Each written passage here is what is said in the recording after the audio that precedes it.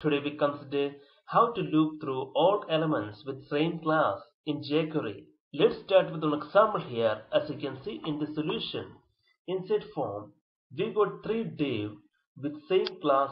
All of them is having a class named div class. If you consider the style section, you can see the div class is provided with a background as red. So if you save it and run this application, you can see, yes, we got three divs with red background color.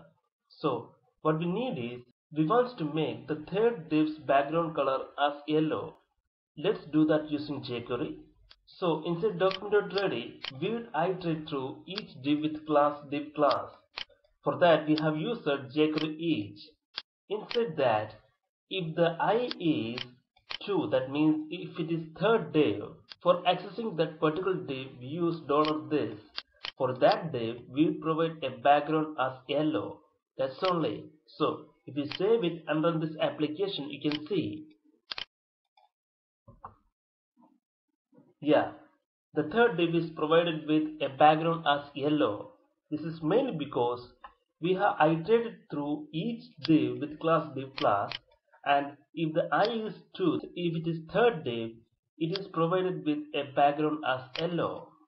So here we have considered how to loop through each elements with same class in Jquery. We have used Jquery each for this purpose. Thank you guys for watching this video. Please visit technomark.in for more information.